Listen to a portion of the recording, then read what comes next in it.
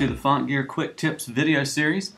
Today we're going to be talking about how to convert a PostScript Type 1 font to the newer OpenType font file format using FontXChange for Macintosh. First thing I'm going to do is double-click the FontXChange application icon to launch FontXChange. You can see there. We'll dismiss the splash screen. And I've got a font on the desktop called Device. It is a PostScript Type 1 font.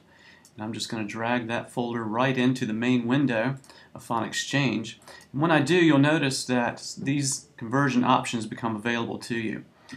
FontXChange can convert to all of these different font formats: PostScript Type 1, TrueType, Web Fonts, or OpenType. And you'll notice that if you choose either PostScript Type 1 or TrueType, that this conversion option for either Macintosh or Windows also becomes available. When I choose Web Fonts, that option becomes grayed out because web fonts work on both Mac and Windows through your web browser. And then OpenType works on both Mac and Windows as well. And so that option is grayed out. So since we're going to convert to OpenType today, I've selected OpenType as the format I want to convert my font to. And then I'm going to just click the Convert Fonts button.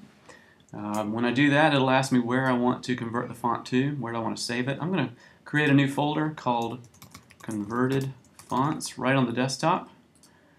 Create that, and then I'll just click Select Folder, and you can see how quickly FontXChange was able to convert that file to OpenType. And here is our new OpenType version of the device font. You'll also notice that after conversion, the original font remains in its original folder. So that's not been changed or moved, but a new version, the OpenType version, has been created. And so you can see very simply, very easily, how this can be done using FontXChange.